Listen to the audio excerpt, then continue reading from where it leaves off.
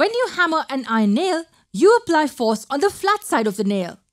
The pointed side of the nail, which is in contact with the wall, then applies the force on the wall and tries to pierce it. Now let me ask you an interesting question. What will happen if you hammer the pointed side and try to pierce the flat side of the nail? You will find it difficult to push the flat face of the nail through the wall even if you apply more force than you did in the first case. What is the reason for this? The reason is that the pressure applied by the tip of the nail on the wall is more than the pressure applied by the nail's flat surface.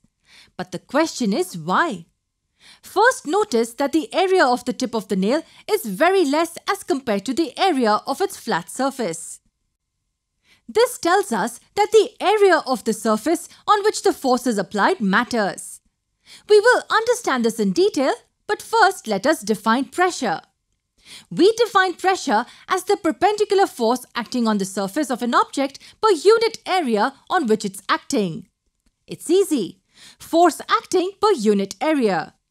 We already know that the SI unit of force is Newton, denoted by N, and that of the area is meter squared.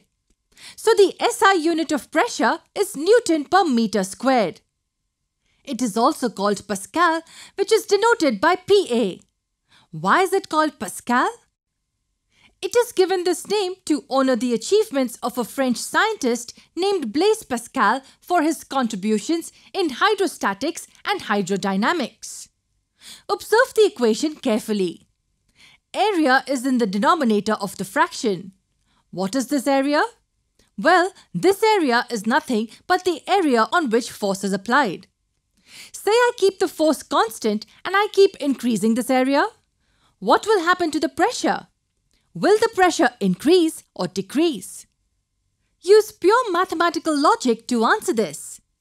If I have a fraction and I keep the term in the numerator constant and keep increasing the term in the denominator, then will the fraction increase or decrease? Surely it will decrease. So the pressure will decrease if I increase the area while keeping the force constant. With this newfound knowledge, let's go back to the example we saw earlier, the nail and the wall. Notice that we are also applying the force perpendicular to the surface of the wall. The angle between the nail and the wall is 90 degrees and not anything else. If you notice, the tip of the nail has a very small area compared to the flat surface of the nail, and hence the area of contact with the wall reduces to great extent in the first case. Hence, the pressure applied by the tip on the wall is greater than the pressure applied by the flat surface. That is why it is easy for the tip of the nail to penetrate through the wall. You can even use drill machines to drill the hole into the wall. You see that it has the pointed tip for the same reason. You can easily cut the vegetables using the cutting edge of the knife. But if you use the blunt edge of the knife, it will be difficult to penetrate it in. What is the reason in this case? Well, in the first sight, the two edges might look the same to us. But if you look at them carefully, the cutting edge has small triangle-like shapes with sharp outer points. The other edge has nothing of these. So if you cut a vegetable with a cutting edge, the area of contact between the vegetable and the knife is greatly reduced. Hence, more pressure is applied on the vegetables using cutting edge of the knife. Area used to cut the trees also have sharp cutting edges instead of placid ones. It increases the pressure on the tree due to the less area of contact. The examples that we've seen so far are applications of high pressure. It's about how high pressure is useful to us in some cases. But it is not always the case. There are situations where we require low pressure. Let us see some applications or advantages of low pressure. We use snowshoes to walk on snow. The reason for that is simple. Due to the larger area in contact with the snow, snowshoes reduces the pressure on the snow. We are able to walk on it without our feet sinking deep inside. In case of normal shoes, due to comparatively smaller area of contact, the pressure on snow is more and it sinks our feet deep inside. Note that the force applied on the snow in both the cases is the same.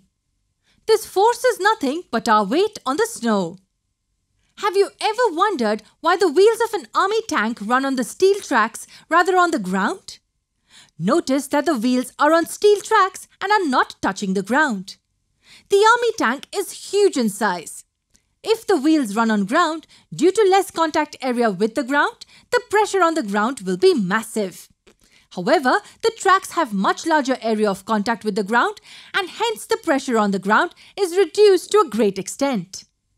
In all the examples that we have seen in this video, it is the solid which is applying pressure on another solid. Do liquids also apply pressure? We will see that in the next video.